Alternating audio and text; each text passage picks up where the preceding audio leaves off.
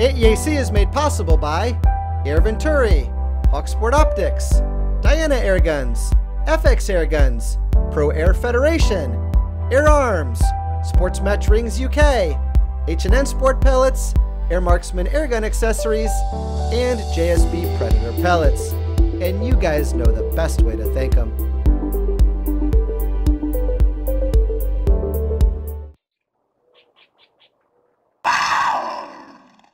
Okay guys, we are here in the Predator International JSB booth, and with me I have Jay, who is the owner of Predator International JSB, and Joe, who is the operations manager for Predator International JSB. Florida led. Florida led, bro. Pavel, all the way from the Czech Republic, who is the director of operations for JSB. Hi. And we're going to try to get you through quite a bit of information today. So I guess the questions that I've been hearing from these guys are really a lot. And maybe we'll start with production. Maybe we could speak to, are we caught up? Is there a surplus? Are you still guys scrambling? Like, where are we at with all that? Well, I can speak to that. We've been struggling a lot for the last almost 2 years to keep enough in stock to take care of the demand that we've had.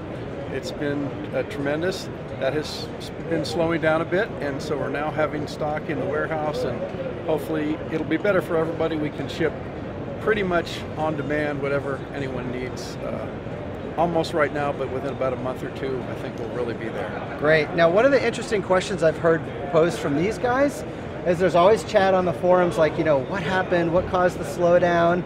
And so this is our chance to maybe get through some rumor control and just kind of be transparent, bring them in on your challenges and what you guys have been struggling with the last couple of years. So, well, I think it's never, you can't know for sure, but my sense is that it was the pandemic and everybody's staying home or isn't allowed to go to work, and the guys who like to shoot are shooting all day long because there's nothing else to do. Right. And I think there was even some firearm shooters, who couldn't get ammunition and found out how cool air guns were, and then they started buying the pellets as well. So I think that's the crux of it. So if I'm hearing you right, it's not that there was a problem with supply. It's that I think I've heard you right. The demand really spiked.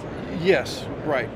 That it was more demand than supply. Okay. They've increased their supply and their ability to produce at the factory quite a bit in the last few years. Is that Pavel, right? yeah. Do you want to bring us up to speed? Yeah. Absolutely. Another reason for the better availability is that we increased the capacity of our production like 20% last year, and it's going to be another like 5% for 2023.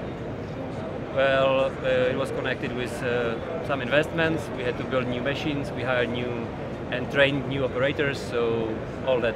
It's really interesting hearing all this, because the rumors you saw floating around on the forums is that, everybody went home and no one can work. But right. What I'm getting here is just that the demand soared over those couple of years, and it was you guys were just scrambling. Not just US, all around the world. All around the world. All around the world, yeah. I can tell. Very interesting. Joe, we're going to get into, I'd love to get caught up on what you're doing with pellets and slugs, say the last 2 years, because it's been a long time since we've been together. By the way, if you guys haven't seen this yet, just Google AEAC or YouTube search or Google AEAC JSB Factory Tour, and we've got a great tour video there for you from the JSB factory in the Czech Republic with Pavel here, so check that out, good stuff. Guys, what's the deal with slugs? Always questions from these guys, where are you at on all that? We're here. You can take Feel free to hit rewind even like 2 years back, because it's just been so long. What, 2 years back, the 22 knockouts were being introduced. They were at the 216 and the 217s, and then from there went to the 25 knockouts, and they were the 251s, and I know I'm speaking a nomenclature for a lot of people. And then after those were the 177s, 177s, the 10.03 and the 13.43. Then the Mark 225 slugs came out. Then the 30 caliber knockouts came out, which was last year, beginning of last year. And then the 218 slugs have finally come to the shores, and that was within a few months ago, towards the end of last year. And of course, the 35 Hades have come out too. Yeah, speak to that. I've heard a lot of talk about the Hades lately. The 35 Hades are amazing.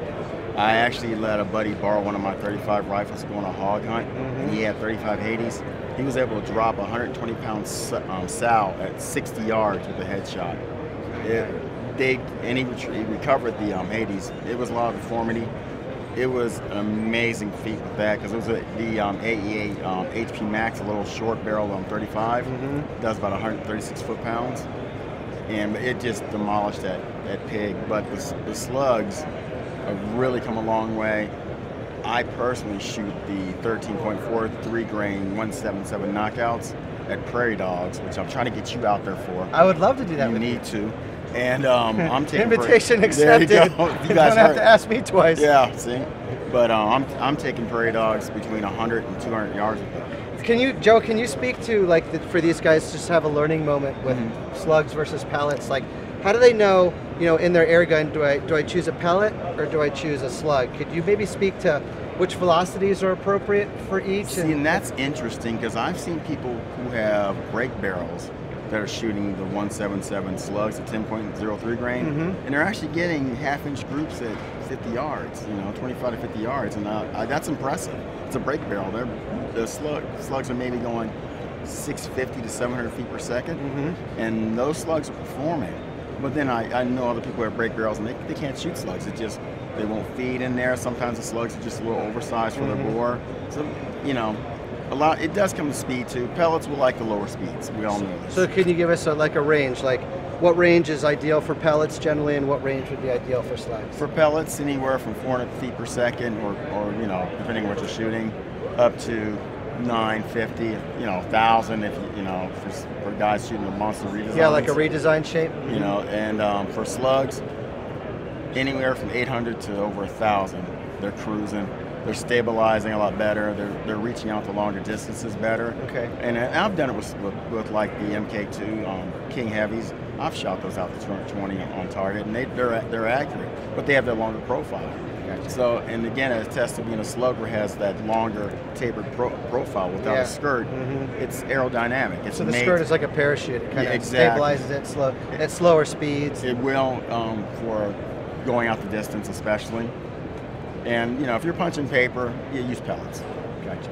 If you have anything, I have a question for you, but if you have something else, but I if you just want to add something to the please. topics of the Hades and the Knockout Slugs. There are new lines in our product range, and we are still working on them, and we will build that range in the future as well. So we want to add more Hades, and we want to add more Knockout Slugs in the future. Okay, I'm glad you touched on that, because the question I had brewing was, I've heard talks where the community is wanting a heavier Hades. In 22? Because they love that Hades. That's for sure the next step we are preparing for this year. So you've heard that? And yeah, absolutely. We have heard it, and we are working on it already. Awesome. Yeah, we keep our ear down to the ground. All right, guys. So wrapping it all up, do you want to speak to? I know Joe's been heavily involved in the hunting community, and I know JSB and Predator. You guys have been heavily involved on the circuit as far as events going and what you're behind in sponsoring. Do you want to speak to that a little bit? Sure. Well, we'll be at the events that we typically go to. That's the RMAC, EBR. The new one, the Northeast Airguns. Northeast Airguns. I'll be at We're going to do that. NAC, We're so excited for that one. JSB as a factory is also attending a few competitions in Europe and all around the world.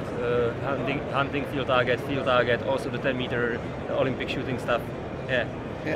And Air Force also has the Texas kind of Airgun Show. Texas Airgun Show. There's too. Before we bounce into the great stuff Joe's been working on, I did want to ask you, when I was at your factory, I saw like world-class professional shooters. Do you want to speak talk a little bit about your involvement with them and your role with them, Pavel? Yeah, absolutely. We sponsor quite a few Czech talented shooters, especially the youngsters, to help them, to support them with on their way to become professionals. And we also sponsor quite a few whole teams, like we started to work with the French Shooting Federation.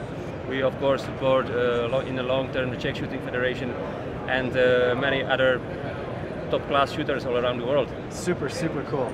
Joe, do you want to close it out? You've been working on something special kind of back home that really meaningful. Like I like to hunt. I like to shoot prairie dogs. That's my thing. But I've been working with Colorado Parks and Wildlife. I have a couple friends in the division, and they were the ones who were able to help me get small game for air guns. Well, recently we just got wild turkey for air guns, which is a huge feat because it's taken us years to get anything else added to it.